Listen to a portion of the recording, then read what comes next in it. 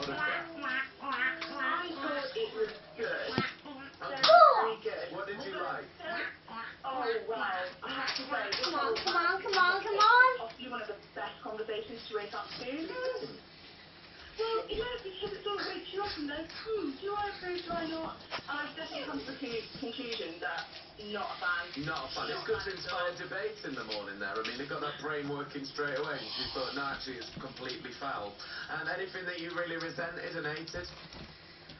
You know what, I really resented the fact that she didn't read out the entirety of Matt Finch's number. I think it just would have been excellent to do massive. It's 561 at the end.